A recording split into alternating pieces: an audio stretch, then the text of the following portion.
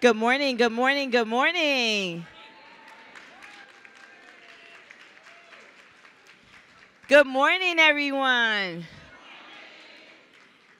You sound like you're ready for a great, fantastic day today. Just waiting for a few more people to come in from the hallway, but we're going to get started. What a beautiful, blessed, bountiful morning it is today.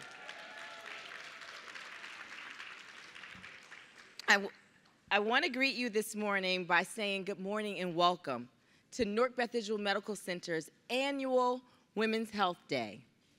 I am Atiya Jahar Rashidi, the Chief Equity Officer and Vice President of Community Relations.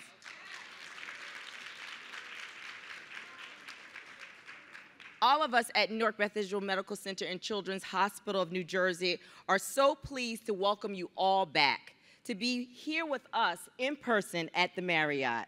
How good does it feel to be in person again? We have an amazing day of activities planned for you, and our panel of experts are all excited to answer your questions and get this discussion started. So without further ado, I want to welcome to the stage our panelists. To the stage, Rashmi Aggarwal, the Assistant Vice President of Network Management and Population Health.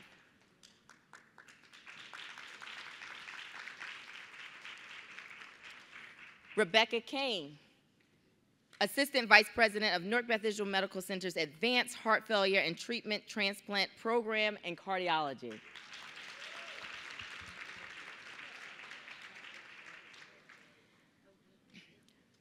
Fallon Dixon, Manager of Community Wellness Services at Newark Beth Israel Medical Center and Children's Hospital of New Jersey.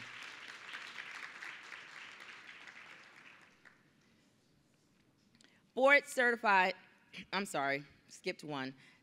Dr. Mahtab, you're gonna help me out. Ayatollahi, close enough, I'm sorry.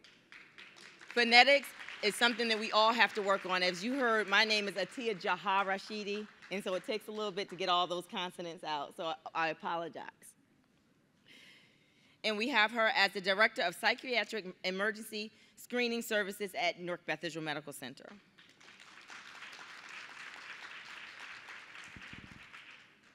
Then we have our board-certified obstetrician and gynecologist, Dr. Nicola Pemberton.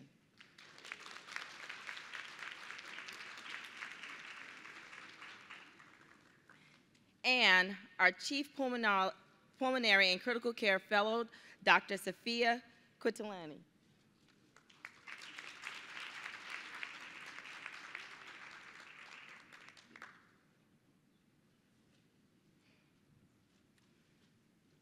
And now, our guest moderator this morning is none other than the 4-time Emmy Award-winning journalist and entrepreneur, Ms. Brenda Blackmon.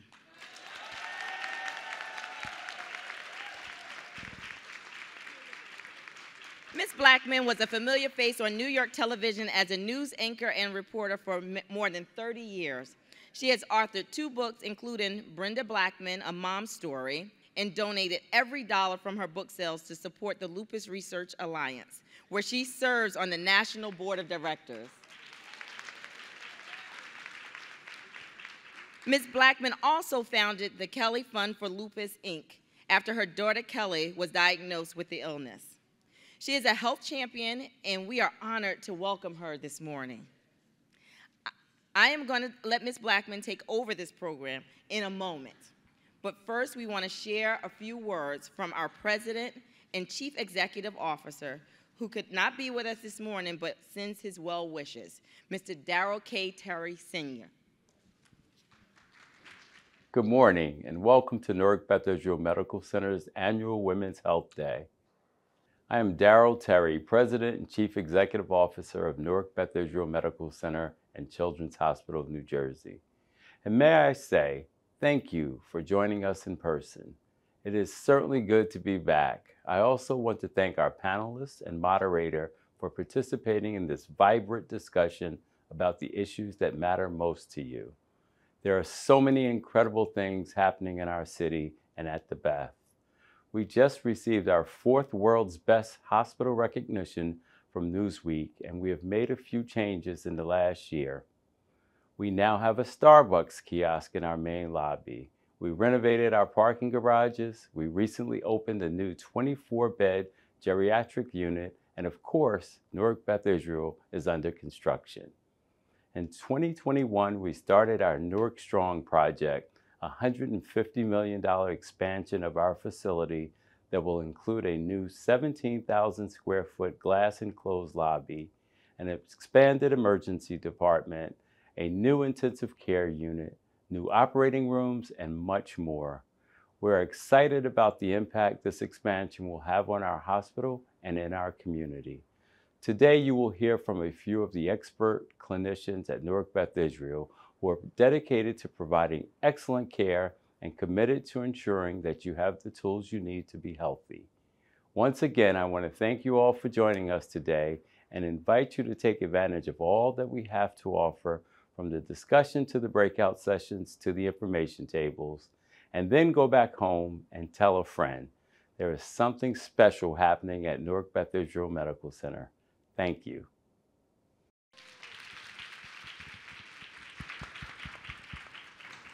Something special indeed. Give all of yourselves a hand this morning. You look great. What a crowd we have this morning. And give a hand to all the people here, for all those people in those purple shirts that have Women's Health Day on them. Didn't they do a great job organizing everything? This is a wonderful event, and for everyone to be back here and everyone to be masked, and I'm so proud of you. And I'm proud of the guests we have on the stage. These clinicians are something special. You heard their names, but I'm going to try to get through not only their names, but exactly what they do. So here we go. I've already apologized to them for any mistakes that I may make. Rashmi Aggarwal, RN, BSN, MSN, APNC, FNP.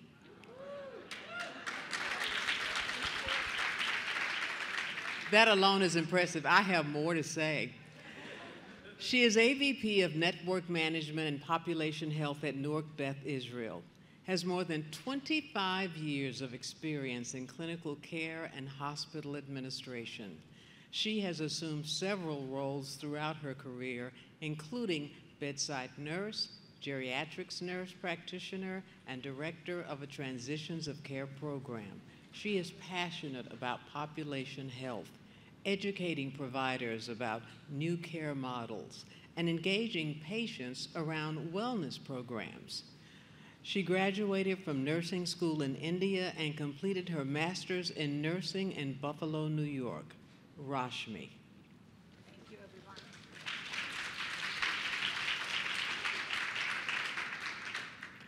everyone. Rebeca Kane, DNP, APNC, BC, CCRN.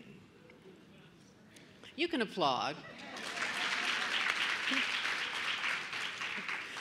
Rebeca is Assistant Vice President, Heart and Lung Transplant, Pulmonary Medicine, Advanced Heart Failure, and Ambulatory Cardiology at Newark Beth Israel Medical Center. She is committed to delivering patient-centered care and has spent her career developing successful patient-centered programs, ensuring that patients have an exceptional, excellent quality of life and excellent outcomes once discharged from the hospital. She received her Bachelor of Science in Nursing from Rutgers University, a Master of Arts degree in Advanced Practicing Nurse from New York University, and a Doctor of Nursing Practice from Drexel University, where she is currently an adjunct professor. Rebeca Kane.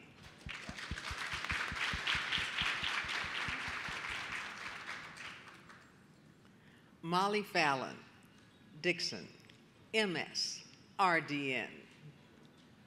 You can applaud.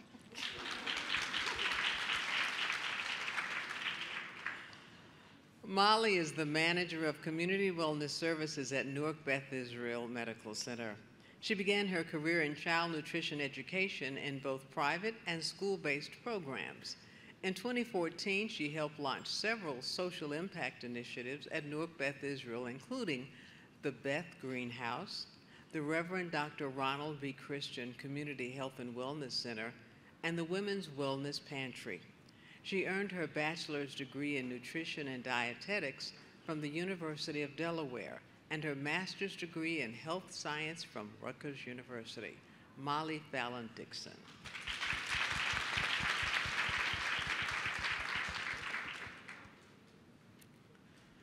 Mahtab Ayatollahi. How did I do? Okay. MSW, LCSW. Mahtab is the Director of Psychiatric Emergency Screening Services at Newark Beth Israel Medical Center. She is a licensed clinical social worker with more than 11 years' experience delivering trauma-focused therapy and social work services. She holds a BA in psychology from Rutgers University and a Master of Social Work from the University of Pennsylvania. Mahtab.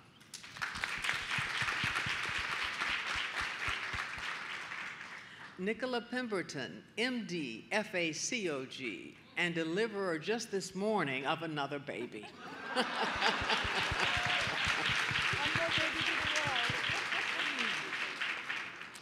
Dr. Pemberton is a board-certified obstetrician and gynecologist at Artemis OB/GYN and the Birth Center of New Jersey, the first and only Black-owned birth center in the Northeast.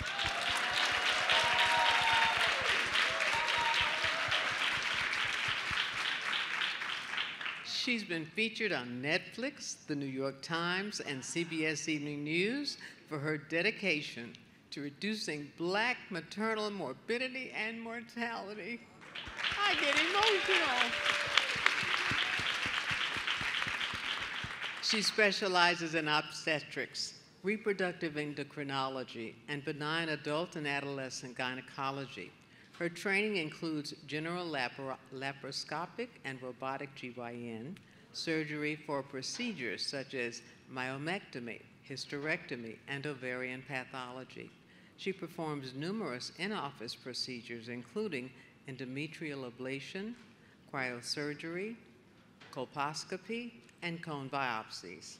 Dr. Pemberton completed her undergraduate degree in biology at the University of Miami in Florida and attended St. George's University School of Medicine in True Blue, Grenada. Dr. Pemberton. Safiyya Quintiliani. Okay. MD. You can applaud. She is Chief Pulmonary and Critical Care Fellow at Newark Beth Israel Medical Center. Her clinical and research interests include diseases of the lungs and infectious diseases of the lungs.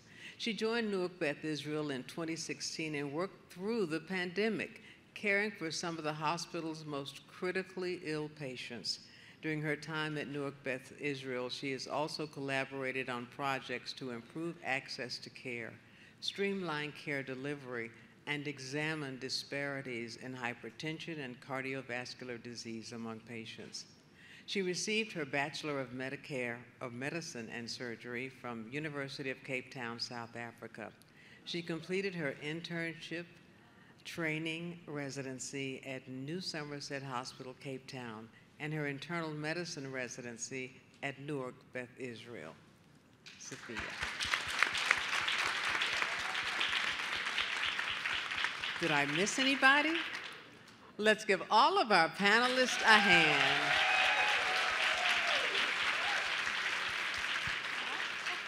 Okay, I get to throw out the first question for all of our panelists, and starting with you, Dr. Pemberton, on the end. In one sentence, if you could only give one word of advice to the women in this room today, in one sentence and in one word, I don't know how that goes, but you're smart, you can do this. So, would you tell them what that advice would be? Good morning. First and foremost, thank you for being here. That's one sentence. Okay. And thank you for having me here as well. In one sentence, I think it all sums up to, and we have one of our panelists who can expand a little bit more, but I believe nutrition is everything. Regardless of what specialty that we focus on, whatever we have dedicated our lives for patients, nutrition really plays a role in all of it.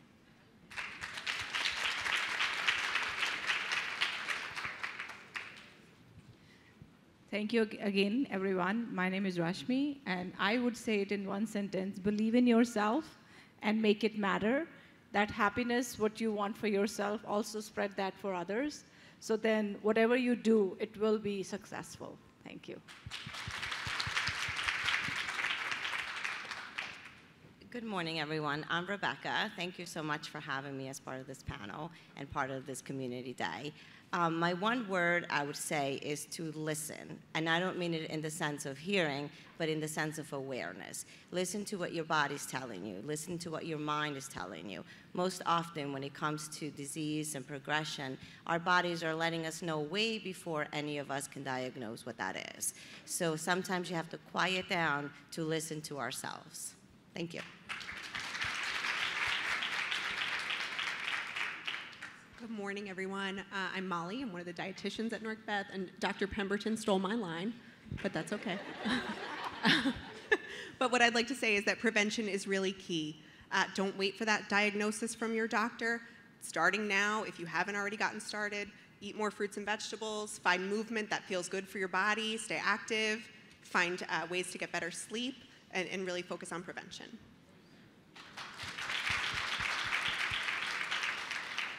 Good morning, everyone. My name is Mahtab. It's my honor to be here. This room is filled with absolutely beautiful people. My one sentence would be, make it a priority to routinely and regularly practice self-care, whatever that means to you.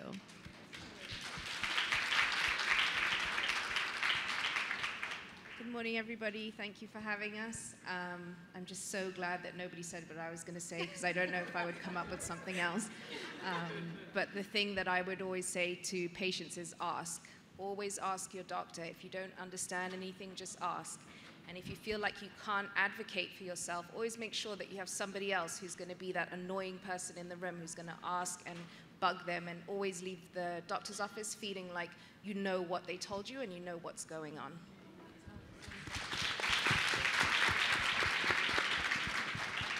Aren't they smart? Okay, Rashmi, you have a wealth of experience working with older adults and their health care concerns.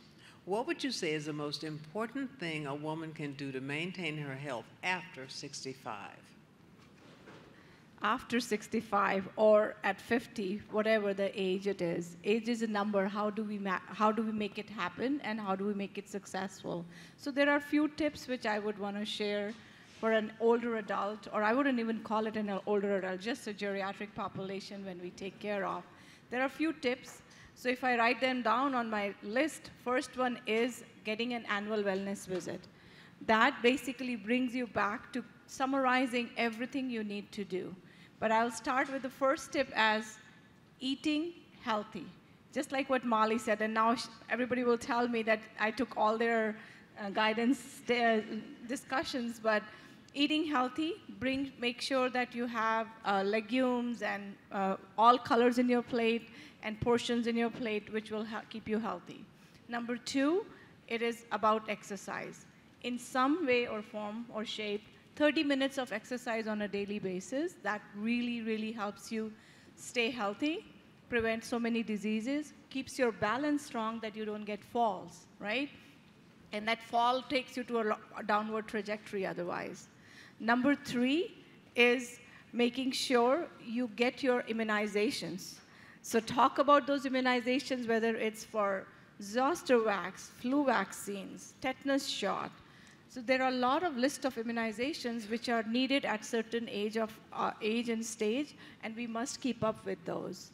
The next piece is all the screenings. Besides, for the cancer screening, colonoscopy is so important. Getting your screenings and the mammograms. And I cannot tell you every detail of all the screenings here, but screenings are very important. so that you could prevent and continue to remain and actively age gracefully. Then the next piece is seeing your doctor, which I said as an annual wellness visit.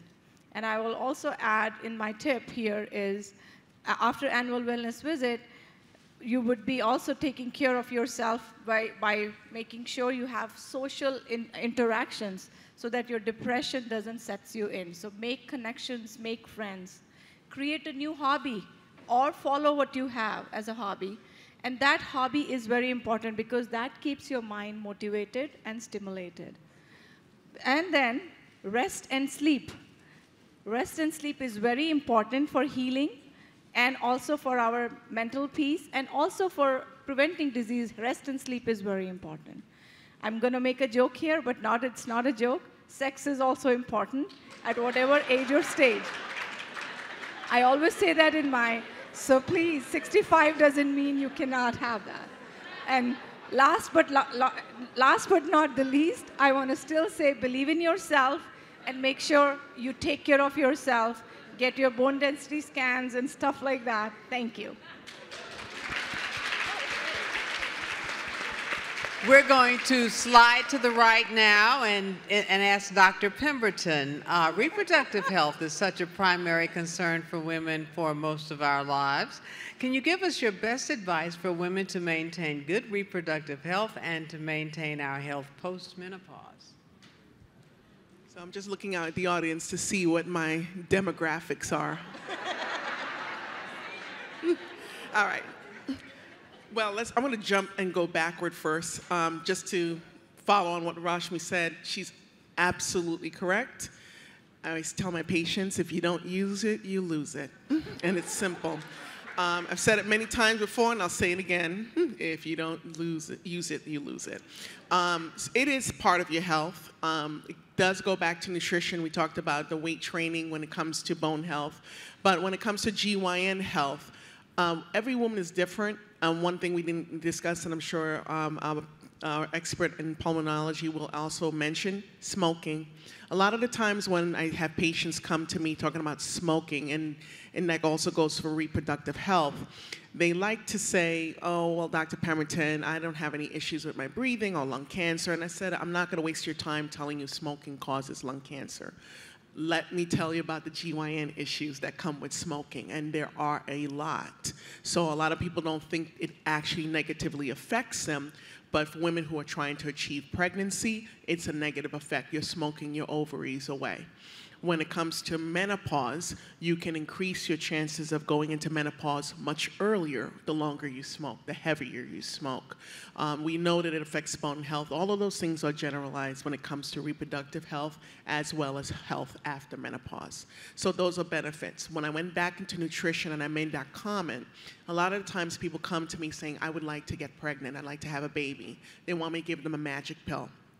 There is no magic pill. Now, there are times you have underlying conditions that might need a little assistance, but many times when you come in saying, I want to achieve pregnancy, the biggest thing you can do is if you know that there are changes that need to be done in your nutritional habits or increasing your physical activity, you will find that just changing those messages to your body make a grand difference in increasing or enhancing your fertility chances. So that's why I said nutrition is still key. When I talk about my birth center, women who are considered low risk are women who have they don't have medical conditions that allow them to be in the birth center, but it also, we want to encourage and educate as well as empower about what kind of birth they can dictate in their lives and us supporting it, not dictating to them what their labor and delivery should be, but discussing, having a communication, but it also includes that nutritional aspect. You can't be eating junk food, drinking soda, smoking, and then think, I'm going to have a healthy pregnancy and delivery. These are the things that may have negative effects on maternal morbidity and mortality, not just the social aspects we could delve into a little bit later.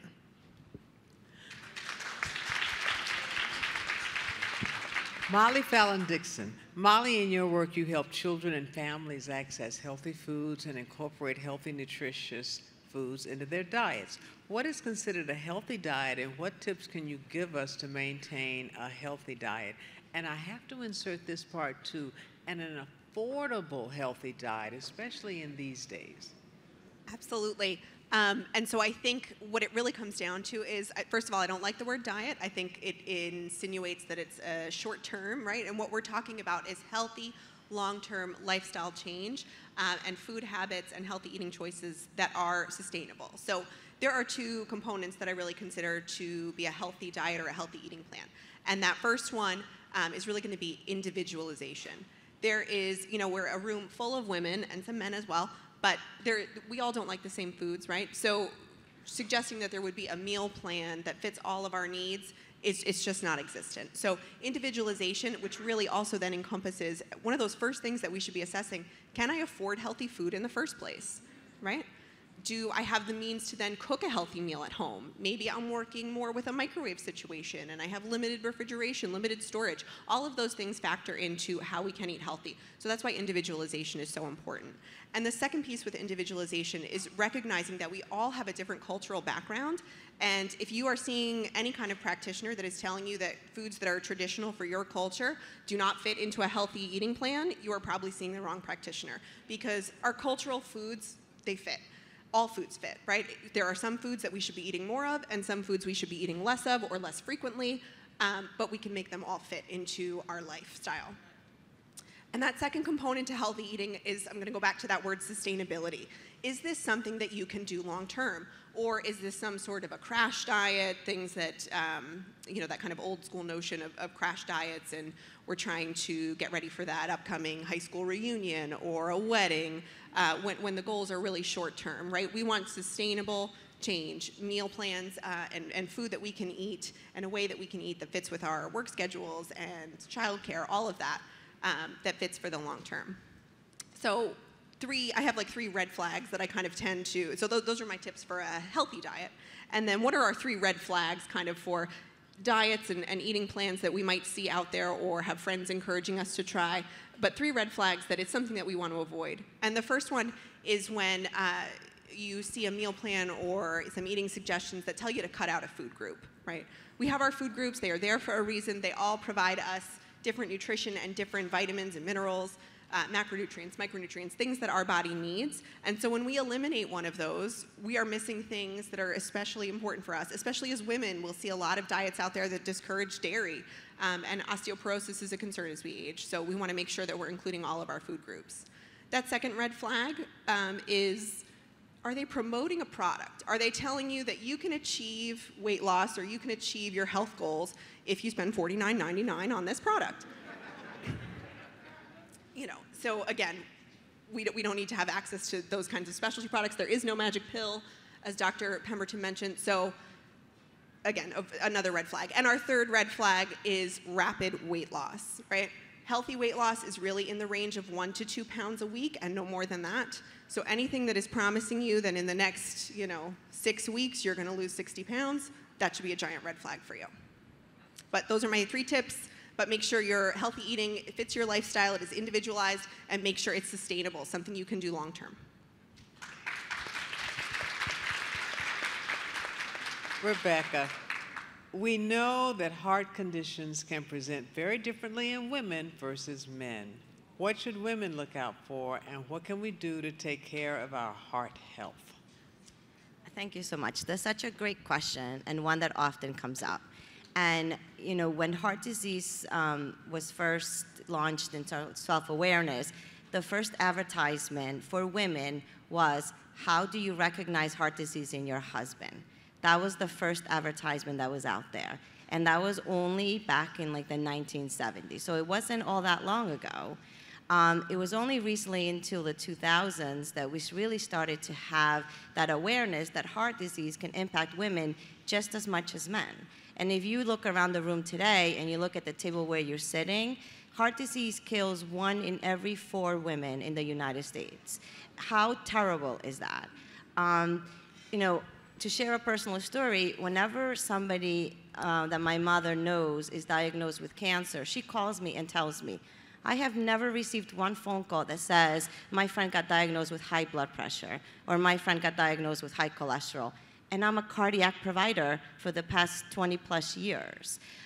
There still remains that idea that heart disease is a man's disease, is out there, and it's going to only impact those people that don't take care of yourself. So what did we do wrong to get heart disease? So how does it present? So in women, sometimes you won't have that chest pain that you see in the movies, that people are holding their chest, that you have an elephant in your chest. You may have chest pain, but it may be discomfort or some pressure. There may be some nausea or vomiting.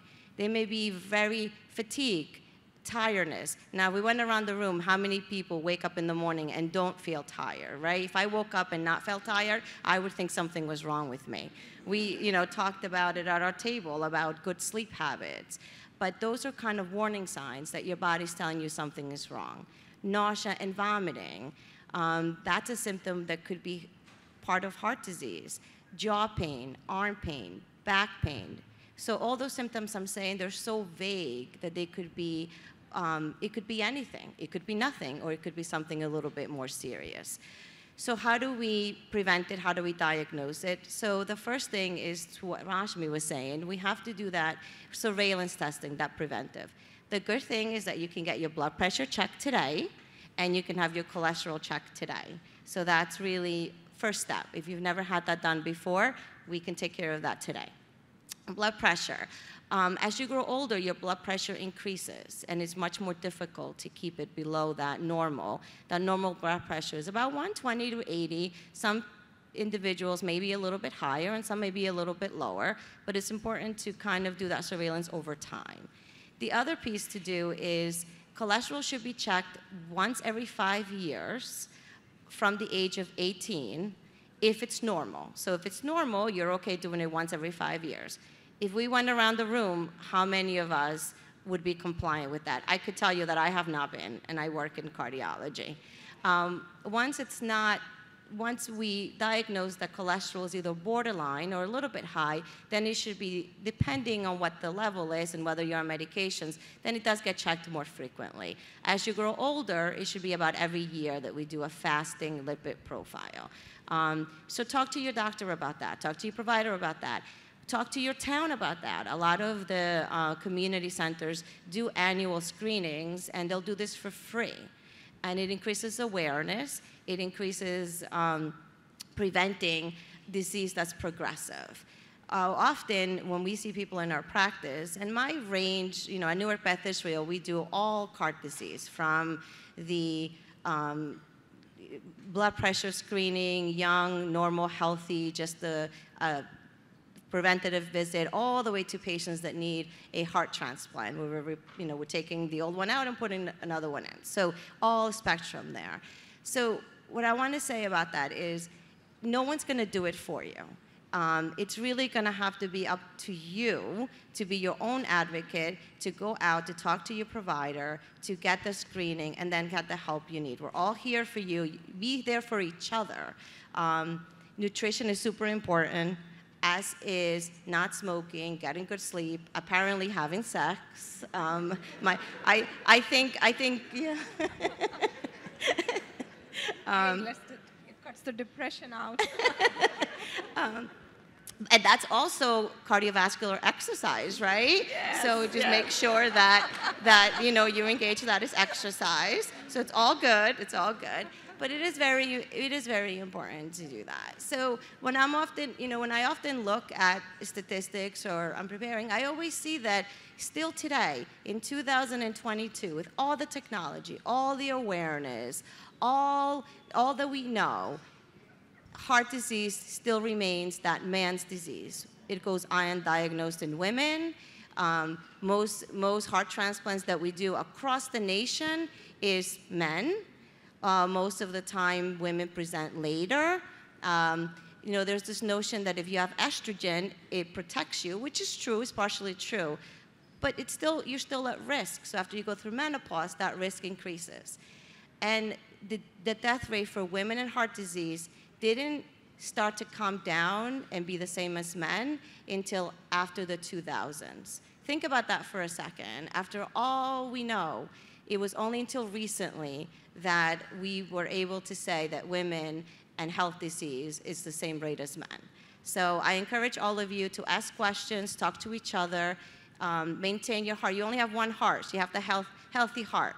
If you don't have a healthy heart, you're not going to be able to do all those fun activities that you want to go ahead and do. Thank you.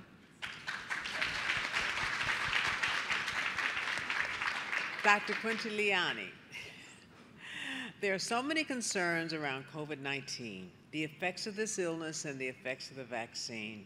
Can you tell us what you've seen in your practice and what advice you give to those who are still considering and have not been vaccinated? I thought it was interesting that our table, all of us sitting there, everyone had a mask on, and we didn't want to take it off even for the picture. That said a lot about us, so tell us the answer to those questions, please. I got the COVID question, you know, because I'm the lung doctor and everybody thinks about COVID and the lung, but it's very important to recognize that, you know, in everybody's field here, it affects us just as much. You know, women's health, it's very scary in pregnant women. The elderly, you know, how many elderly people didn't get to see their families for months and years because of COVID? You know, heart disease is very big in COVID patients. People who didn't have access to food because they lost their job during COVID or they were too scared to go to the shop. And not to mention the huge, huge mental health burden that COVID has caused as well, you know, so it affects all of us.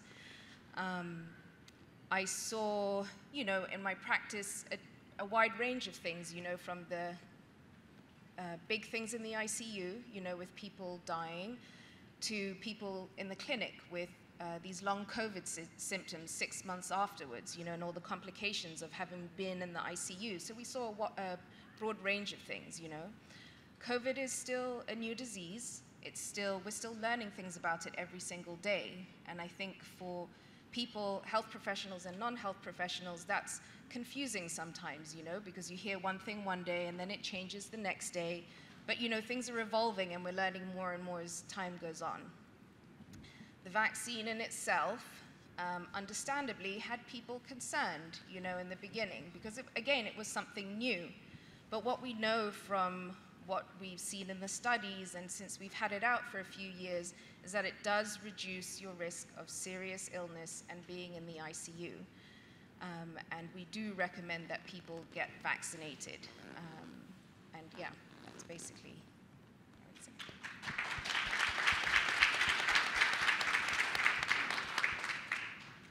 I think we've come to that special time. First of all, thank our panelists so far.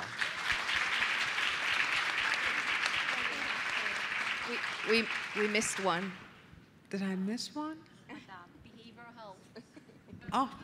health. We need to talk about mental health. Oh my God. Don't forget mental health.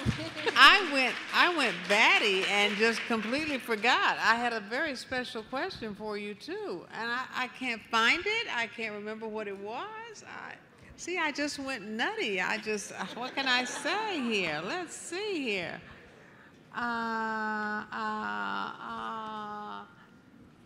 So, has mental health become even more important because all we hear about, forgive me for, you know, putting mental health with this, but we hear about so many shootings. We hear about mental health being a part of the reason so many people are, forgive the phrase, going nuts. Help me. So, I actually brought some numbers with me because I think, and it's hard to hear it, but I think it's important. And I want to talk about that a little bit with statistics to kind of really draw a picture of the importance of mental health and mental health care. We all in this room have a brain, therefore we all have mental health, and it requires all of us to take care of it, to take care of our emotional and mental health. And oftentimes we don't, it's not prioritized. Some of the facts that I brought in that I want to share, it's about suicide specifically. In 2020, in America, suicide was the 10th leading cause of death. On average, 130 Americans died by suicide each day. That's one death per 11 minutes. 90% of those died by suicide had a diagnosable mental health condition at time of their death. And firearms accounted for slightly more than half of all those suicide deaths. So I know these numbers are hard to hear and picture, but I could guarantee everyone in this room have probably been affected and most likely have been affected by either yourself or a loved one or someone in your community or neighborhood being touched by depression, bipolar, anxiety disorders, stress-related and trauma-related disorders, and suicide. And in this case, what you mentioned, shooting homicides.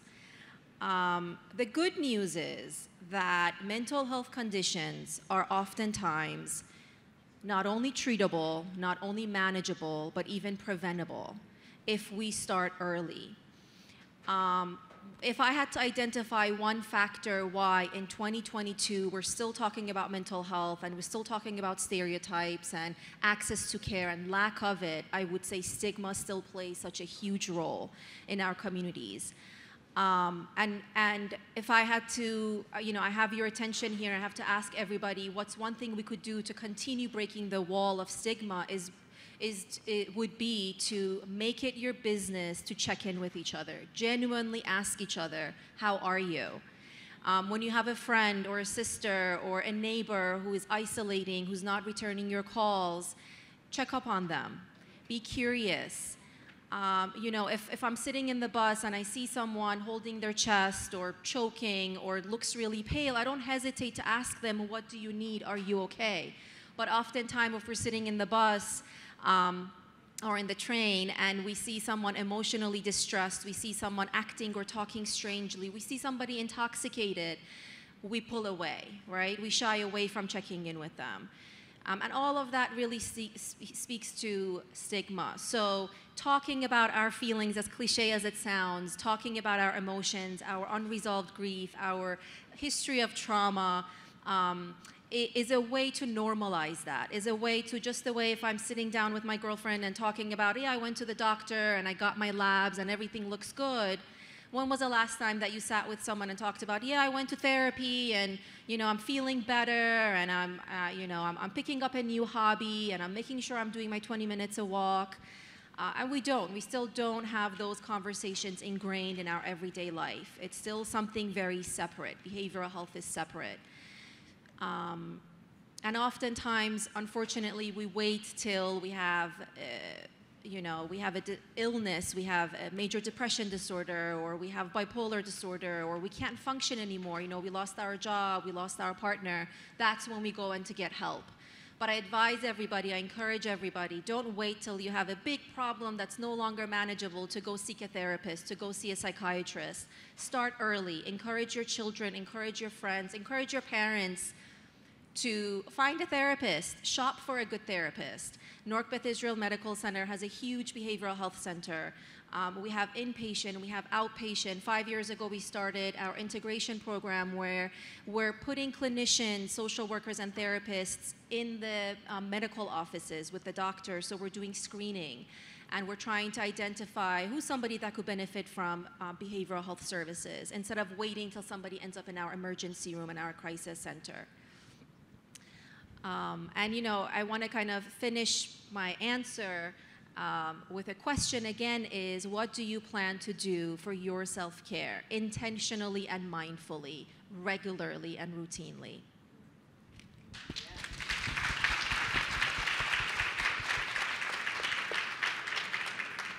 Thank you so much for the things you've said so far. I know the people in the audience have questions. I have rules for you. First of all, do not pretend that you're in a private office setting and that they're your doctors, okay? We have a lot of people in this room, a lot of questions to get answered, and we have about an hour to do it in. So everyone's kind of going to be limited to just, you know how to do, right? I don't really have to say you can only ask one small, quick question, and rather than, the questions for you and your 5 relatives who didn't get a chance to come with you this morning. So we're going to, try and shorten the time as much as possible. I didn't get a chance to ask all the questions I wanted to ask, so therefore you can't get to ask all the questions you want to ask. So when you want to ask a question, just come right up to the microphone, ask it, go back to your seat, and wait on an answer. That's a nice way to do it, right? And the quicker we get it done, the quicker we can all just thoroughly enjoy hearing from our guests some more. I wanted to ask some more questions about COVID, and I had a whole lot of questions for the mental health person. And you know the person down there on the second to the right, swipe to the right, swipe to the left. I mean, we all wanted to ask about that. So who wants to be the first person to ask a question? Come right up to the microphone. Please give us your name, ask a question, take your seat, and wait on the answer. Good afternoon, everyone. My name is Gwen Bynum. My question is to Dr. Pemberton. We're in an age where marijuana is now legal. What would we tell our young people who are wanting to have children but think that, this drug is not a drug that will affect me in the long term?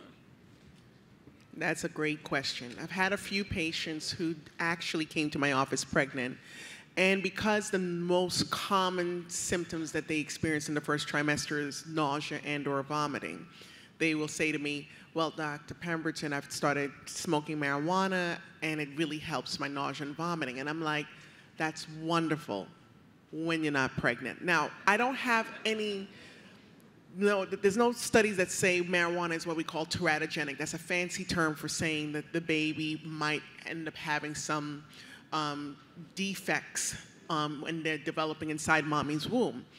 But we don't know all the effects that marijuana may have on a developing brain. What it may have when it comes to cognition and how they perform in school, or attention, if they have attention deficits, things like that.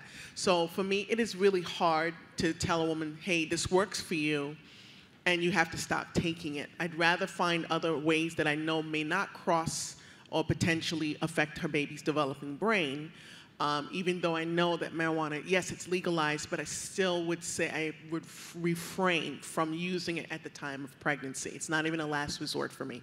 I will do everything I can to help them in that moment, and I always tell people, I'm really just a professional extractor. I'm only there to help when in an OB, an obstetric situation, I'm taking care of two people at once. So my goal is to make sure I can keep both the mommy and baby healthy at the same time.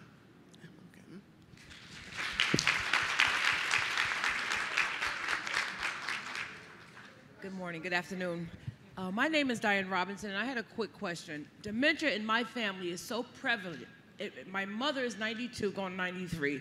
She has early dementia. I have two aunts that passed away. They had dementia. What can I do so I don't get it? That's my fear.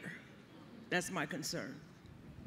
So the dementia in the family, if it is a hereditary, then you know that there is some trend in your family. So getting early assessments. And as I said, that getting your screenings done where the doctors, when you see a geriatrician, and I'll let you know that we are going to be opening our geriatric health center at Newark Beth very soon. So there is a providers who are very much trained in managing those dementias and also identifying it early on. There are depression leads to dementia, there is alcoholism which leads to dementia as well, and all the heart disease what we just talked about. All that heart disease actually continues to create plaques in the brain which causes dementia. So for us to maintain that, we need to get our annual screenings done. We, at the age of 60 or 65, start losing our vitamin B12 and folic acid. So those vitamin deficiencies can also mimic as a dementia. So you need to see the doctor and start working with the doctor to evaluate those. If you are starting to have forgetful moments, or you're just forgetting some words or names, and there are signs which will lead us to there. So getting those assessments done by a geriatrician is very helpful. Thank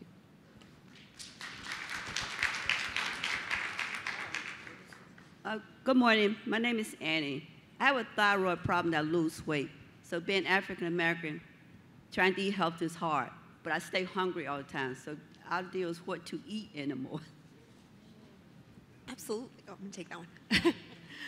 Absolutely. So I think if you're feeling hungry all the time, where we really want to go to is fiber. Fiber helps keep us full, and it can carry us from one meal to the other. So, and when I talk about fiber, we're talking about fruits, vegetables, and whole grains. So, and really a key to get a little extra boost of fiber when it comes to things like fruit. Think of the skin on an apple or the skin on a pear. Include that. Don't peel that off. And that's also like really hard with kids because they always want to take that off. But the more you can encourage yourself and family members to keep the skin on some of those fruits, they're going to get that extra boost of fiber. When we're looking at whole grain products, what you would be looking for, if you look on that nutrition facts panel, look under the carbohydrate section, you will see dietary fiber. And we are looking for at least 3 grams of fiber or more per serving. So, and when I'm talking about that, we're talking bread products like bread, your cereals, whole wheat pastas, brown rice, things like that. We want 3 grams of fiber or more per serving. And that fiber is really going to help to keep you full, to carry you from one meal to the next. And we want to make sure we're incorporating any snacks we're having to help keep us full, make sure we're really incorporating fiber in there as well.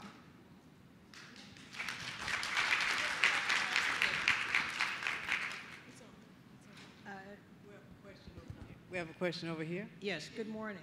Yes. And thank all the panelists for being here this morning. My question is to Rebeca Kane.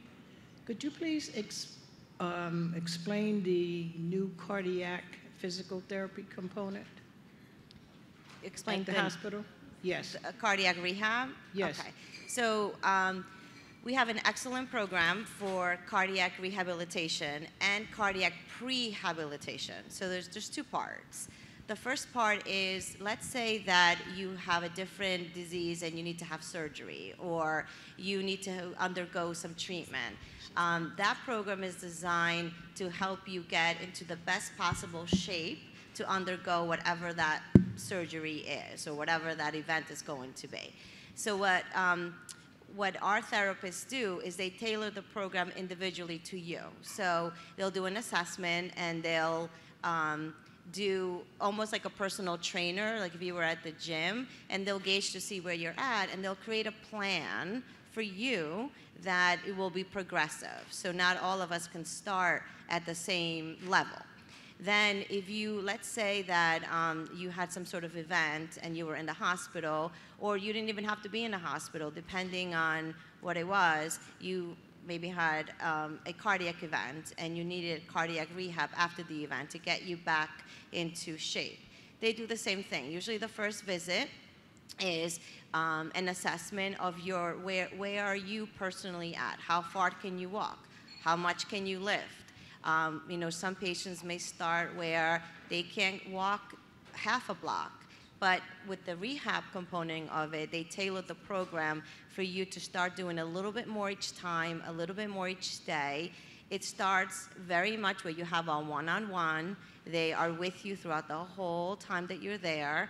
Then as you get a little bit stronger, that one-on-one becomes a little bit less. Maybe now they're only with you for a portion and you're doing some independent work. Then after you finish the first phase of the cardiac rehab program, you go into a phase 2 program where you're still going to the center, but you don't have that one-on-one. You're part of like a group setting. And then the phase 3 is you're pretty much doing it on your own. The programs are tailored to help you understand what exercises you can also do on your own, because rehab doesn't just happen in the 1 hour session that you go to the hospital. It happens throughout the day. How do you sit here and flex your legs so you can get some circulation going? That sort of thing is what rehab is about. That's the physical part of rehab. Then there's a component for the nutritional part of rehab, because if you had surgery or an event, a good nutrition just helps you heal. It helps that inflammation process. I don't know if Molly wants to expand on that a little bit in terms of nutrition when you need to rehabilitate.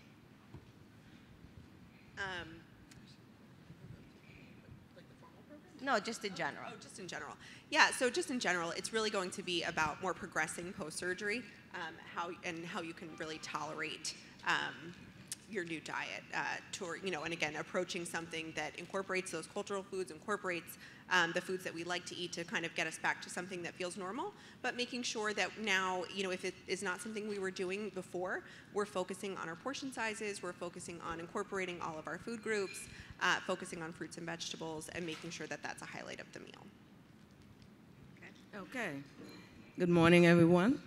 Thank you, ladies. You look very powerful up there, and I appreciate being in here and to hear you and your advice on everything that involves women's health. I thank you for doing that.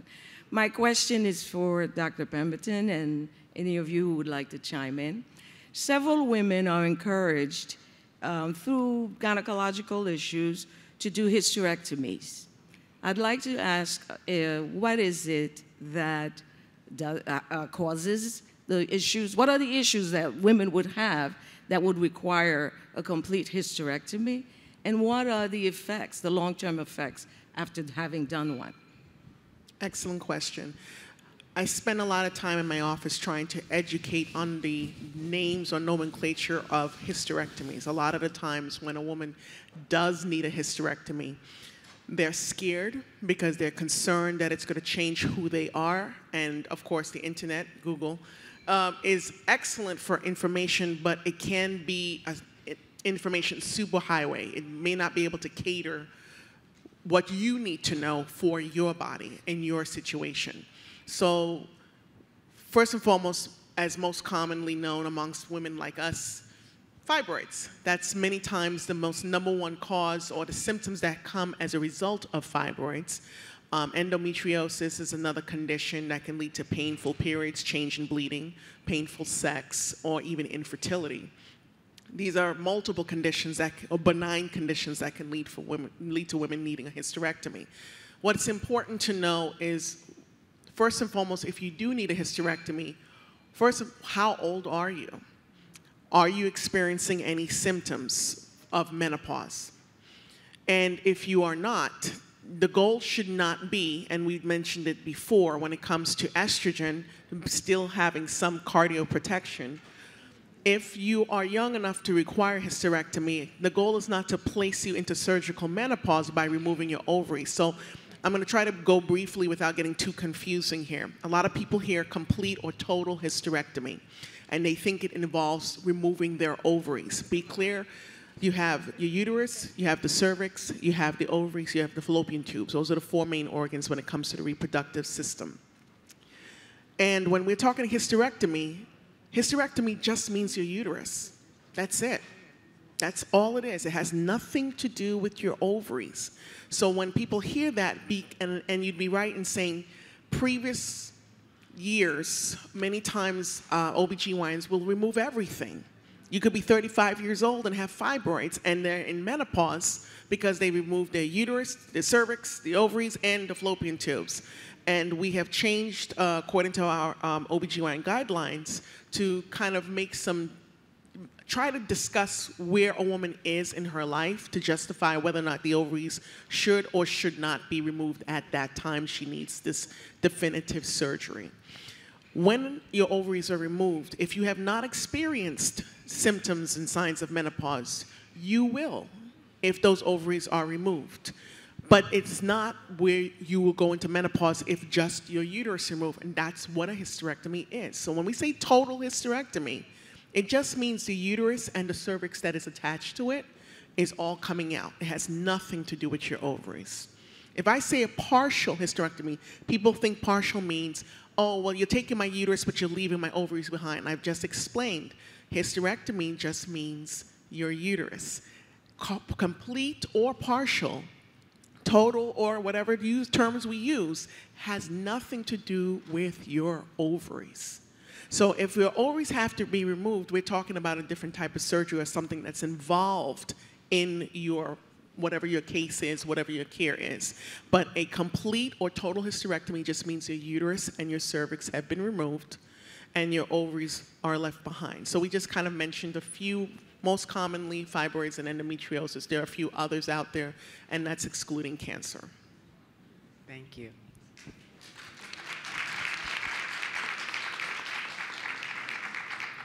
Talking about uterus, ovaries, and all that.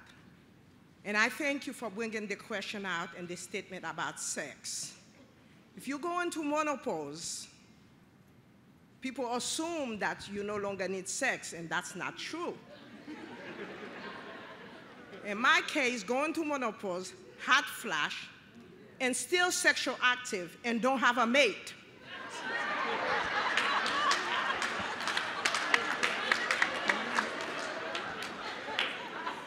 as a Christian, I'm suppressing, waiting until I get a mate.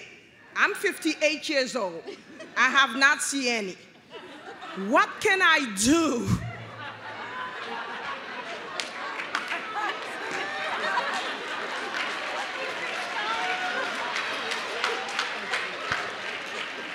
Either to suppress it or find another way.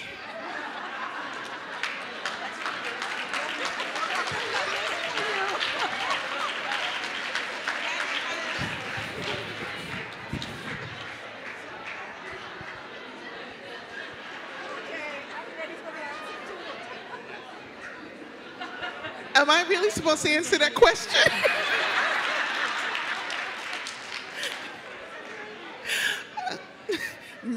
I never encourage a woman to suppress. If your hormones are working enough to still give you a sex drive after menopause, God bless you. You are blessed.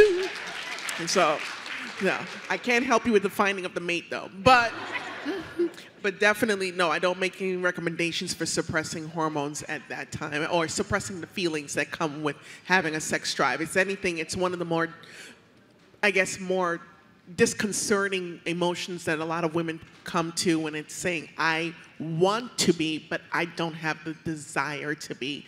I rather just live like priest and nun, or however your partner might be at that moment, you have no desire. That's a very tough, that's what we call a hypoactive sexual desire disorder, and it's really a hard condition sometimes to treat because we are complex sexual creatures, and we not just, we don't need just a little bit of friction or a pill to get to where we need to go. And sometimes, your partner could say the wrong thing earlier that day. You're like, you're not getting any none tonight. That we just complex that way. But there's no way I'm going to make that encouragement to suppress that drive if you do have it. It's just finding ways to be able to channel that energy. And it may be being able to, and not to be crude or anything, just be able to please yourself in that moment if you have to until that partner comes. There's nothing wrong with being able to do so, okay? When I said if you don't use it, lose it, it didn't necessarily require another individual. We have another question down on this end of the auditorium. Hi, everyone. My name is Victoria Smith. In 2014, I had a massive heart attack. So I had a pacemaker. Go ahead. Speak closely into the microphone. Okay. Can you hear me? Okay. In 2014, I had a heart attack, and I had a pacemaker, which became infected. So, I went through the surgeries and the medicine and all this stuff. Now, I can't think of the numbers that they say, I know he said they have to be at 50. But during the medicine, everything, it keeps going back and forth to the point now they're talking about putting another device back in. So what do I have to do to, keep it focused and balanced so it don't keep bouncing back and forth and just remain the same? Wait, we didn't get the whole question. So a pacemaker got infected. It was treated with antibiotics. They removed it. They removed the whole thing. Okay, and what was the second part of the question? The second question is, I forgot the number, but they say your numbers have to be at 50 in order for you not to get the pacemaker put back in. So we went through the medications and everything, but now he's saying the numbers going back and forth. It's not remaining at the balance number it's supposed to be at. What numbers are going back and forth? The heart rate? Yes. Okay, so a pacemaker is a device that is placed into the heart that when the heart rate goes too low, the pacemaker takes over and beats it for you. So there's some patients that may have different arrhythmias, which is an abnormal heart rhythm. So very common, it's one that's called a tachybrady. And that means that the heart rate goes really fast, and you may feel that as palpitations, and then it goes abnormally low, which you may feel that as passing out. There's also times where you can have pauses, and if your heart is pausing, then you're not getting the blood pumping out, so you may pass out. Those are the type of symptoms. The challenge is that we can give you medication to bring the heart rate down, and we do a great job doing that, but sometimes it's too much medication that brings it down too much, and then you end up passing out. So that's, I think, it's what's happening. The heart rate goes up, we give medications, it goes too low, then you start to have symptoms, so we take off the medication, then it goes back up, and you're kind of in this roller coaster back and forth. Those are electrical issues of the heart. So the heart has a plumbing issue, that's when you end up having plaque buildup, and electrical issues, and that's when the beating comes in the electricity. Sometimes we can do what's called an electrophysiology study, and that is sort of a map that we go in and we map out the heart to see where this electrical activity is coming from. Where is the short circuit? And we can burn that area out and then may fix the problem. But sometimes it's not as easy as that. Sometimes it depends on a whole other different reasons. So when a pacemaker gets infected and we can't treat it with antibiotics, and the last resort is to remove it and take out the pacemaker and the leads that go with it, most of the time, once a period of time goes by, we often have to put a pacemaker back in. It's just a matter of when that timing is right, because we don't want it to get reinfected again, right? Because it's a foreign body, it's inside your body, it goes and it does that. So in order, to be able to find that level, you have to find what is the underlying cause that's causing the heart rate to go up or down. Is it other medications that you're on? Is it, so it's a hard question to answer because it's a very individualized question. So my suggestion would be that you would need to see a cardiologist, but more importantly, a cardiologist that specializes in the electrical activity of the heart, and that's an electrophysiologist. And they could be able to run some testing and see what is the appropriate treatment for you. There's no pacemaker per se that's outside the body. We only have that to provide shocks to the defibrillator. So oftentimes, really the only way to treat this is by putting the pacemaker back in after all the infection is clear and there's no indication that you can get reinfected. Does that answer your question? Next question. Good morning, everyone. My name is Betty Bynum. I just want to know, has there been a study about COVID taking your appetite that you don't want to eat anymore? So they've done, actually a study came out recently about what we call, I don't know if you've heard the term, like long COVID symptoms, where people after they have recovered from COVID have had all these kind of stranger symptoms, like shortness of breath and chest pains and things like that. I can't say that I've heard that about the appetite specifically in the study that I saw, but there definitely are things, as I said, we're learning about this all the time, but in our clinic we have people that come and tell us all sorts of symptoms that they feel after COVID. Whether they're attributed to that or not, I guess over time we will find out more and more.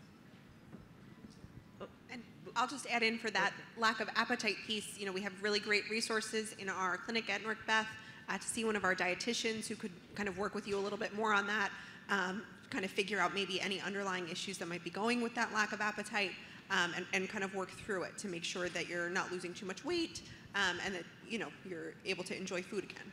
I'm not losing weight, but it worries me. I'm an eater, and I eat breakfast all the time. But now if I don't eat, it doesn't bother me.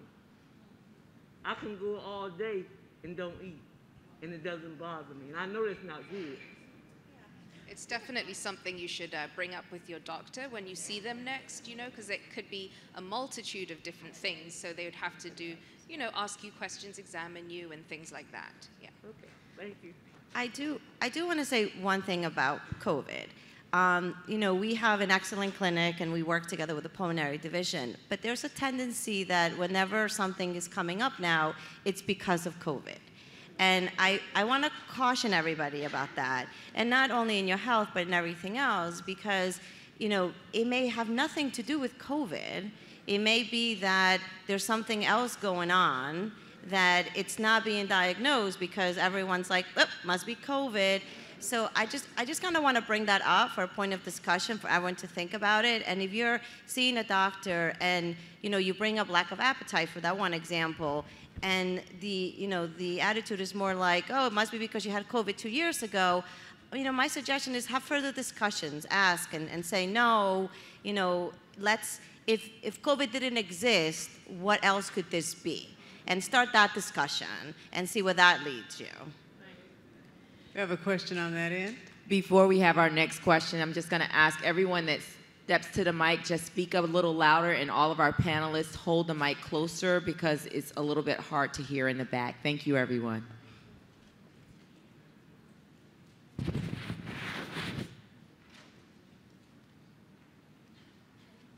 Good morning, everyone. My name is Mary Beckwith.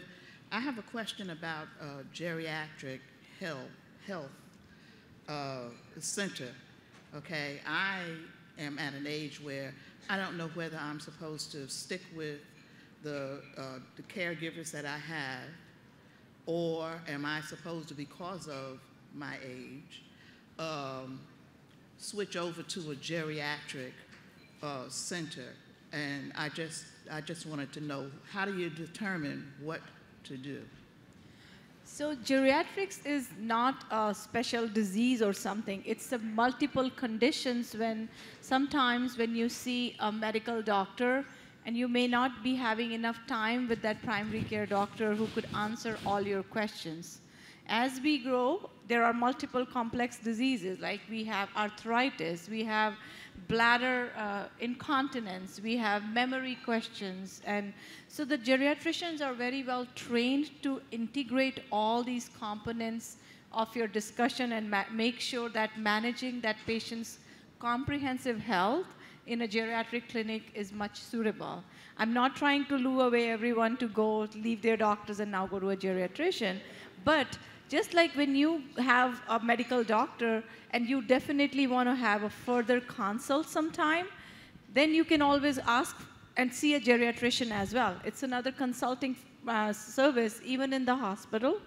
And then, yes, sometimes the patients, when they become very complex, the primary care doctors itself says, I think you could be managed with a geriatrician now. And that's a conversation for you to have with your doctor. And also having a consult with a geriatrician would not hurt, because they can, ask you a lot of things about your functional capacity, about your executive functions, memory disorders, fall prevention techniques. So that's what the geriatrics is. I hope they answered your question. Thank you. We have a question on this end. Good morning. My name is Ann Bozier, and thank you all for being here. A recent diagnosis of a family member was first-degree arterioventricular block. Can you explain what that is and what we should do beyond this?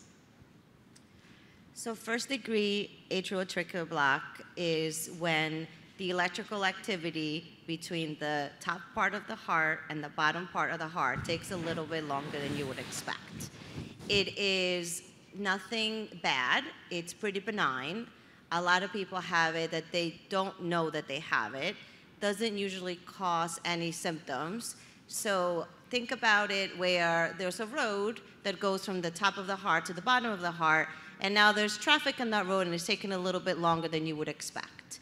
The only time that you would worry is when you start to have blocks that go into your second degree or your complete heart blocks, because that means that the electrical activity, which was causing that heart to squeeze, it's not doing that, it's not in sync. And that's when symptoms start to occur. But if it's just first degree AV block, we diagnose that via an EKG. Everyone that goes to the doctor at least once a year should have an EKG. If you have heart disease or if you have high blood pressure or other symptoms, it should really be at each doctor's visit just to make sure that there's no changes. And normally there's time that we would expect that electrical activity to take. And when it takes a little bit longer than we would expect, we diagnose it for first-degree AV block. If all of us in this room did an EKG right now, some of us would have AV block that we wouldn't even know about, and we wouldn't do anything about it per se unless it progresses to something a little bit more that would cause symptoms. So there's some medications that can also cause a slowing of that electrical activity. So if you've never had this block before and all of a sudden it shows up, it would be worth to look at what medications are you taking, what over-the-counter, don't forget those, a lot of my patients forget that, what over-the-counter medications are you taking, what supplements. Because remember, a lot of vitamins and supplements are not regulated by the FDA, so there may be things in there that you may not know about that may cause other things. But for purposes of just being a good old-fashioned first-degree AB block from the cardiology world, we don't really worry about that too much. Thank you. We have a question down here. Yes. This is for Dr. Pemberton. I was going to go to the gynecologist. I talked to one of my friends. I said, well, I got to go to the gynecologist. And she says, well, you still married, we still having sex, Sharon, so you go. She said, I don't go anymore because I'm not having no sex anymore. And that blew my mind. You know, she feels like she don't have to go anymore because she's not having sex and because of her age. Great question. Well, it wasn't a great statement, actually. A lot of times I've had patients who didn't feel they needed a gynecologist because they finished having children, or they don't need to see the gynecologist anymore because they had a hysterectomy. But many times, as a gynecologist, I do straddle the fence between primary and specialist. And a lot of the times, I'm some women's primary care doctor. Now, I don't in any way, shape, or form try to pretend that I will know how to manage cholesterol or high blood pressure or heart disease. Those are things that may be above my pay grade, but at least I'm the initial person they see for GYN health, breast health, as well as just getting the basic labs that start with checking your cholesterol and checking your diabetes and checking your thyroid. So we do annual visits, and those annual GYN visits are inclusive of those same tests. So it has nothing to do with age or childbearing or menopause or hysterectomies. We do recommend still seeing your GYN for that GYN health. In the middle. Hi. Good morning, ladies. And I just want to thank you all. Oh, am I not on? Okay. Hi. Good morning, everyone. And thank you, ladies. Thank all of you for participating in this forum. My question is for Ms. Ayatollahi on the mental health aspect of things. You mentioned that you partnership with other agencies and other outside agencies. Well, I work at a school that's near your facility, and are there any partnerships that you are offering or available to work with our students who are in desperate need of services? Because since the pandemic, we've observed aberrant behaviors in our students, and it's just very alarming and concerning. So that's my question. Thank you. Thanks for your question. And actually, being in the emergency room and in a crisis center, I've also seen an increase in the amount of referrals of children that we're getting compared to maybe 2, 3, 5 years ago. So there is definitely something happening where children are in more need for behavioral health and mental health care for various reasons. So Newark Beth Israel we actually have a children's outpatient clinic where we provide therapeutic services, case management services, and medication management with our doctors. The number that's provided right under my name in that folder, that's actually the number to our outpatient clinic. I could also touch base with you offline here and kind of give you some contact information. But Newark Beth Israel has a big service for children. So, and Perform Care is usually, we work with them very closely to get children in for services and assessments. So I hope that's helpful. I just want to add to that. So I am the Vice President of Community Relations, and so we do go out into the community and partner with the schools, and then I have the Director of Social Impact and Community Investment who has a partnership with all of our schools here in Newark and the greater Newark area. So we will definitely have you connect with either one of us that we can get the services that are more generic out, and then when you need specific, get you to our behavioral health programs. We have a question on that end. Hi, good morning. I just want to say, okay. And please speak loudly into the mic. Okay, good morning. It's an honor to be here today and to share this wonderful day with you wonderful women in healthcare. Thank you again for taking the time out, for coming out and talking with us, because I know you could be doing your charting. So I want to say thank you. My question is to Dr. Mahtab. With all that's going on now in the school systems, with the school shootings and everything, it has really affected our much, much younger generation of kids, whereas it only affected more so the older generation. But how do you begin to open up, as a parent, open up the discussion at home to speak to our little ones about what's going on in the schools and what's going on with like what they're seeing on TV or what they're hearing about, to make them feel more comfortable about even going back to school or going into the classrooms without being afraid that it's going to happen to them? Yeah, thanks for asking that question. It really goes back to normalizing these conversations, and as adults modeling that for our children and younger generation. So in our household, talking about how we're really feeling, talking about fear, talking about anger. Also introducing and normalizing therapy instead of, again, waiting till there's red flags or warning signs, introducing the concept of therapy, counseling services to our children, just like we would encourage them to go get their eyes checked out annually or go get their teeth cleaned out every 6 months or get annual work with their medical doctor, to do really the same thing for behavioral health and counseling services. I think one thing that schools are working towards to do even more and better work in is providing those behavioral health counseling services and standardizing that care instead of, again, waiting till there is an issue. Unfortunately, when it comes to these shootings and what's been happening, there's been warning signs that we've been ignoring and we've been brushing under the rug. And now it's created a lot of fear and anxiety for our children to be in school, which is where, for a lot of our children is the safest place sometimes. And that's kind of changing for our children and for our parents. So I would advise us as parents and as adults to model those conversations and check in with our children, talk about depression, talk about anxiety, and model those conversations that we want to see our children having and normalizing it.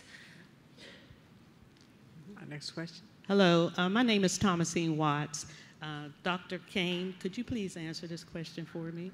My sister is on the LVAD machine, heart machine. Could you please explain that to me? She's complaining about the weight of it. She's having a problem with the machine. Sure, I'll take that question. Thank you. So left ventricular assist device, which we call an LVAD, it's a machine that we can say it's a heart pump. So it's a surgical implant. It's only for patients who have end-stage heart disease that may or may not be eligible for a transplant. The machine itself is implantable, and there's a wire that comes out of the abdomen that plugs in to a machine that has batteries attached to it. So it does have a little bit of weight to it. It has about 5 to 10 pounds that they must carry all the time. So just picture yourself carrying 5 pounds every single second of the day. So it can get heavy. There's ways and there's little tricks that we can provide for her. We have like a purse type that you can put across your body. We also have some biker shorts that can go into like with the leg. It all really depends on the person, so it's very individualized. The machine sometimes gets plugged when they sleep into the wall, so that is the only time that they're not carrying the weight, is when they're laying down or sitting down and they're plugged into a wall unit. But if they're up and about or they're walking around, then it is the batteries. So the batteries is what it the ways that has that weight to it. There's really no other way to have it. It's not that they have to have this machine connected at all times, because that's what's providing that electrical activity for the heart to pump. And without it, the heart wouldn't function. So, you know, I would encourage your sister and you to talk to the doctor about ways to maybe make that machine be part of the body weight, you know, whether it's with not so much a purse that goes across your chest, but maybe like biker shorts that can go in there so it's not as heavy in one area, changing it from one side to the other. Sometimes that's not comfortable for patients, so if they're righty, they're used to one side, if they're lefty, the other side. But those are type of ways that we sort of help our patients carry it. The other piece of it is doing some exercising to increase their strength. So we always have patients lift weights or waters just to try to get that strength up, so then carrying the machine all the time is not as burdensome for them. I hope that answers your question. On this end? Okay, so I'm so thankful that we're back doing the Women's Health Day. So I have a question to the entire panel. So as women, right, we all, you know, eventually get to that stage where the body starts changing. Some women, my grandmother used to call it, Lord rest her soul, and my mom, you know, the change of life, the menopause thing. And, you know, so I'm starting to approach that phase, right? And you go through a lot mentally, physically, a lot of different things that your body, your mind, everything starts to go through. And I've had with my experience, sometimes I'll ask someone who is more senior than myself, you know, like, how did you deal with this? And to some women, it's like, oh my God, like taboo. Like people will look at you sometimes strangely, like, what are you talking about? So is it possible for the Beth Israel to maybe start, I'm not quite sure what you would call it, like a support kind of thing, or a network where women can come together maybe monthly or whatever to just kind of like, you know, Weight Watchers. You get together, you talk about things. There are parent groups. What about I don't want to say golden years kind of group, because then that sounds like the Golden Girls, but like, wouldn't that be awesome? Because that would encompass mental changes, physical, emotional, the sex stuff you can talk about, just all of that. Wouldn't that be like, is that possible? So I'll say that aging gracefully is the key, and how we want to do that is by, first thing I said was be socially interactive with other people and your friends so that you could get the information and knowledge from others. So we have Reverend Ron Wellness Center, where we have variety of those programs, where we have a caregiver support program, where we have a program on how to make the healthy cooking, and I'm going to have Molly talk more about that. There are programs at Newark Beth Israel which supports community. We bring people. I'm sure Denise Clark is here. She runs our Home Friends program. She runs a lot of support groups with caregiver, a rookie club, a Romeo club, where we're going to bring all the men and sit and talk about things. So we do have that, and I think I will have Molly to explain a little bit more on that services. Yeah, definitely. So at the Reverend Dr. Ronald B. Christian Community Health and Wellness Center that Rashmi mentioned, which is located right across the street from the emergency room at the Beth, we do have a variety of programming. We don't necessarily have something typically to that title, but I can tell you that our average participant, I know a lot of you ladies are here, in a lot of our programming, they are in that age demographic that you're talking about. And I can tell you we always digress from whatever the topic planned was. So, you know, feel free. One of the classes that I think you would really benefit from would be our Thursday Healthy Lifestyles program, which does certainly have a nutrition focus. It's led by Karen Bastow, one of our certified diabetes educators. She's doing a class in the afternoon if you're able to go visit with her. But her class, you know, again, it is a nutrition focus, but they tend to digress from that. And a lot of just really emotional support, women supporting women and uplifting each other. So I think that would be a great place to start. We also have a Senior Wellness Connection program, which meets every Monday morning virtually. We're still, you know, still in that pandemic mode, but we meet virtually every Monday. So that would be a great resource as well, with a variety of topics. We always have different experts from the Beth on there speaking about their area of expertise. So, and for more information on the Reverend Ron Christian Wellness Center, just right outside, either that door or that door, is our wellness table. We've got our full calendar of events for the month of June, contact information, and just so you can find out more information about all the different programming that we have going on at the Wellness Center. So just really quickly, thank you so much. So if maybe Dr. Pemberton could chime in also. I hope I'm not mispronouncing the name. But what I'm asking is, so, you know, I know we have a lot of different programs at the Beth. I've been coming here for years. I birthed like 4 children here, like almost 30 years ago. But can we start some sort of support thing specifically for this, for the women, to talk about this, you know, just to come together and just kind of talk? I think it'd be a good idea. I think it's an excellent idea. I am associated with Newark Beth Israel Medical Center. I am a former graduate over 15 years ago, but I am not directly involved with Newark Beth Israel as an employee. So therefore, I know that those are community discussions that can be had, should be had, and then I see she's raising her hand of things that can be created. Where I am and my practice at my birth center, we do education classes. I think it's an amazing, amazing suggestion to have one that is not just age specific, but specific from that aspect, because that is a lot of women gain a lot of insight on some of the symptoms they're experiencing. It makes them feel less alone. You know, you feel like, hey, I'm not the only one looking like someone poured a bucket of hot water all over me in the bus stop, you know. Or just, you know, having a fan underneath the desk because you're experiencing severe hot flashes. So I think it's an amazing, I love the fact that you had that suggestion, and I'm sure our community director could be able to start putting things like that together, at least accessible from the Newark Beth Israel Medical Center aspect. Thank you for that. I'm gonna ask somebody must be leaning on the light switch, but if we can get the lights back up in the room, that would be helpful.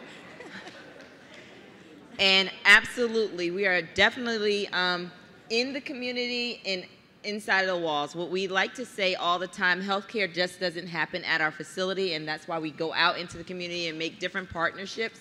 We do have providers in the community where we're going out and just having different discussions where people can just ask the provider. So if it's ask the pharmacist, ask the doctor or nurse or nutritionist, we have those type of programs at the in the community. But this is the reason why we all come together at this space today, so we can hear from you of what you would like to see in the community and how often you would like to see it. So again, at the end, we're gonna ask you to fill out those evaluations. But I think it's so important, especially in these times now, that we are having some social spaces that we can share our like experiences and then talk to a professional at the same time. So thank you so much for that suggestion. The mic on the right-hand side. There we go. And don't forget to talk loudly into the microphone. Okay. Thank you. I want to speak to the lady that said her sister has the L band. Is she still in the room? She did? Okay, I want to speak on that. I wish she was in the room. Did you have a question for the guest on the stage? Well, another doctor in the red. Rebeca Kane. Yes. Because you're aware of this. Well, my mom is one of the patients at Beth Israel. When they first introduced that, she was chosen. So her L-band was a gift. But I wanted to say that for that person, please live your best life. Because as you know, once you get that L-band, that's it, if you don't have a donor. And so I think the reality is that we should let people know, moving forward, the truth, to live their life, be as healthy as you can be, and just every day just pray that a donor does come through. My mom was blessed. Unfortunately, a young lady was in a car accident that one evening, and they called her right away. She had her transplant within a year. And the team was excellent. It was like over 15 years now. And so when I heard it, it touched my heart because I know, as you know, that L-band is the last step. And there's so many years. And I hope a donor comes through for the young woman's sister soon. But as for now, there was a woman, she has to go online, that made bags for, for the battery holder when you're out and about. I don't remember her name. My mother's not home for me to get the information, but it should be online. And she handmade the bags. You put the order in, and maybe at the hospital you can reach out and give the information on your bulletin board or something about her. She was making homemade bags because, like you said, the L-band, those batteries are long and they're heavy. But the machine itself in the house, just having it in the house, and what comes with having that, my people, it's a stress because that's the life. You have to have it. It's on all day. It's on all the time. When you go out in public, I think it's 4 batteries, right? It's the 4 long batteries. If you're out and about, I'm just saying, I'm just saying, just live your best life. It's a reality, and I think you should have a good community of truthfulness, let them know. Thank you for that. Thank you. It is a great therapy we offer for patients that need it. We definitely work with patients individually to see what the best part is in terms of, what type of bag or what type to use. So thank you for that, and it is, I'm happy to say that we have a patient who just celebrated her 14th anniversary with a device, with a VAD, and she's doing amazingly great. It's one of the therapies that we offer in Newark Beth Israel, and you're right, it really can provide a very meaningful life for those individuals that receive this therapy. So, thank you. And the center mic, and don't forget to talk loudly. Thank you. Real loud? Okay. Yes. My name is Rose. I don't really have a question, but I have a statement first. That I have the best doctors, and they're all at Beth Israel. The only service I don't use at Beth Israel is yours, and you can tell why. I remember you. But other than that, I was suffering with anxiety because of 2 of my doctors. One was a GI and one was a surgeon, and they had me going crazy. And I called the health center around the corner from the hospital, and I was given an appointment for 3 months down the road. When 3 months came and passed and I hadn't heard anything, I called back. And they said, oh, we don't have your name on the list, but we can put it on the list. I had to say, no, thank you. I mean, I was already anxious because of these 2 doctors that they're frightened, and I'm frightened. I know what's wrong, and like I said, I have the best doctors. I walk into a doctor's office and I say, I need help, and it was my cardiologist. And I spent 5 hours on the table in the cardiac center where they went in every artery, and she found 3 arteries that was blocked. First of all, we know our body better than the doctor know it. So if you don't advocate for yourself, you're in big trouble. Thank you. Thank you. The mic down here. Yes, it's a follow-up to my previous question to Dr. Pemberton. Prolapse, uterus, prolapse, kidneys and livers. And after a hysterectomy, I was reading that there was a great possibility of having the prolapse of the kidney and liver. Is that something that you could share a little bit about? I think that's a little bit above my pay grade. I've not heard of kidney and liver prolapse. Are you talking about after hysterectomy? Yes. Not maybe as familiar with that level of prolapse. In the way we used to operate, well, I shouldn't say we, when the way some doctors still operate or the way I used to operate when it comes to hysterectomies, there was, especially going back to what we said, the nomenclature of a total hysterectomy where the uterus and cervix were removed and only the vagina was left, or if the uterus is in place and the ligaments are starting to stretch, causing the uterus to almost make its way out like it's delivering a baby. Those situations, let's say after hysterectomy, in older techniques, sometimes the vaginal walls or the vault will prolapse, and many times you'd have to get some what we call suspension type of procedures to kind of put them back.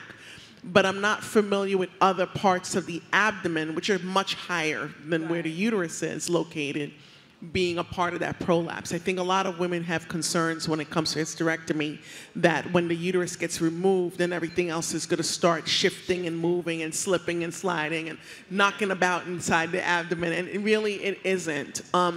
Even if your ovaries are left behind, they are attached almost like a bridge. There's two parts of where the ovaries connect, to the walls of your abdomen on the inside and then to the uterus. When the uterus gets removed, the ovaries just stay on the side of the wall. They're not slipping and sliding and flipping like a Ferris wheel. Right. But as to liver and kidneys and other organs outside of the pelvic organs, no, I'm not familiar of that being a more increased chance after removal of the uterus for prolapse. All right, thank you. One question left, and I see the questioner coming to the microphone. Don't forget to speak closely and loudly into the mic. Hello, ladies. How are you? My name is Moselle Gary. This is for Dr. Quintiliani. Quintiliani. Sorry. I had COVID twice. Thank God I'm here. I still have long COVID, and it has affected my lungs. It's gotten worse. So what are the new findings on the long COVID? And I am reluctant to take the second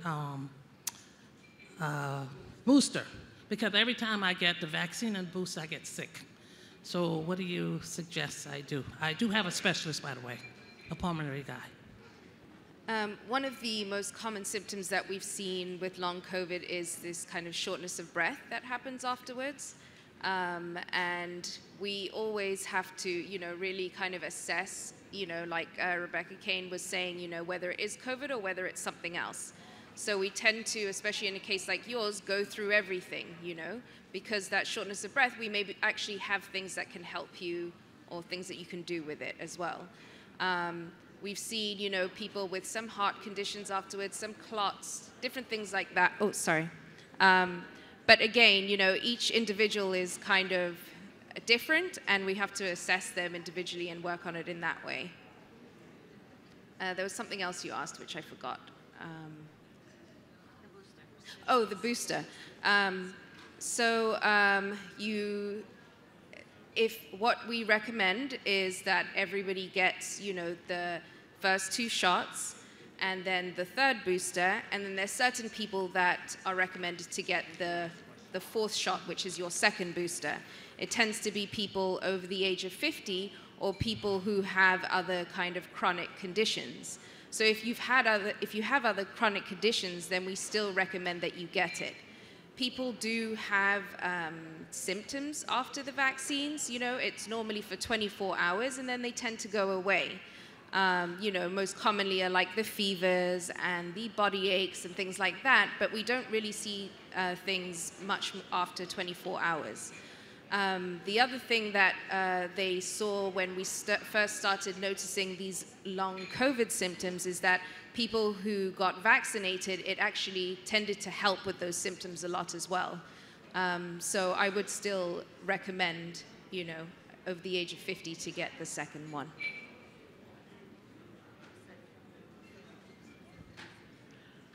Thank you so much again, ladies, for your excellent job. Thank you, audience, for your excellent job on keeping it short. Give yourselves a hand.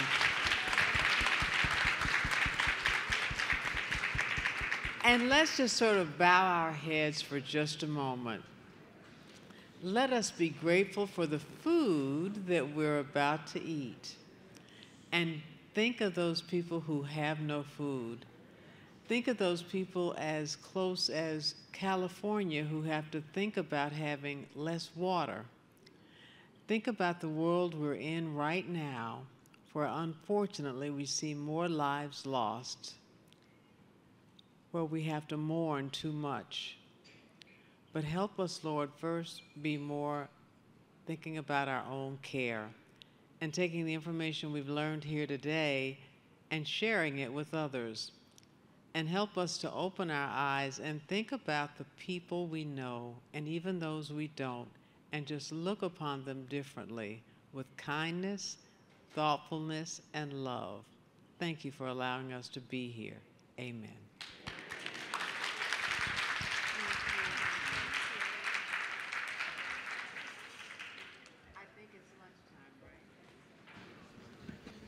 It's lunchtime. Keep your place, and please allow me. Thank you, everyone, for your time and patience in actually hearing our panelists out, our esteemed panelists. May I please get another round of applause for these panelists here.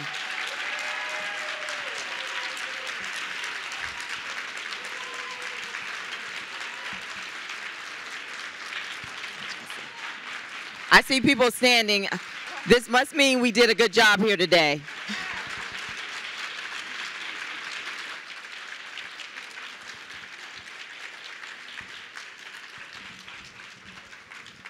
This is so very wonderful, and I can't thank you enough for taking time out for yourself today.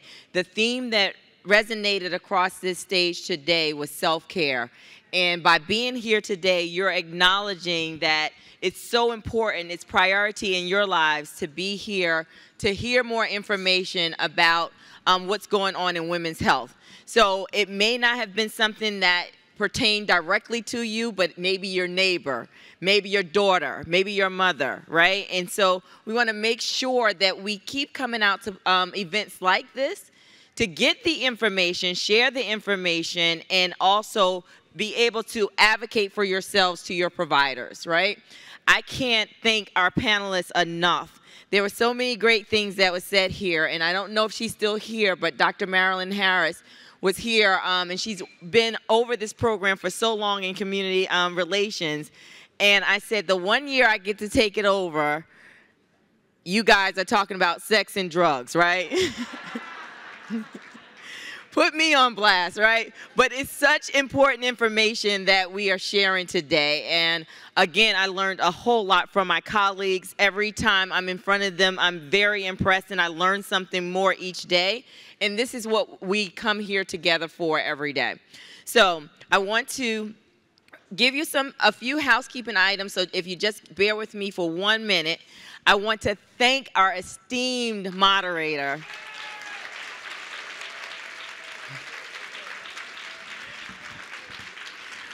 When Brenda Blackmon speaks, we all listen, right? And it's just so wonderful to have her here today.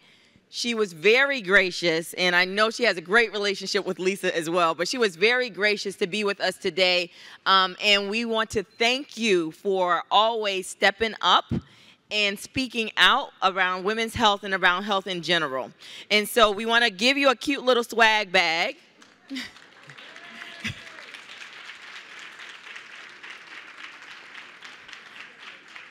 And I don't know where Lisa is, but there she is, waving her arms. Lisa said, Atiya, you know, Brenda came here as a favor, and she's always here for the Beth.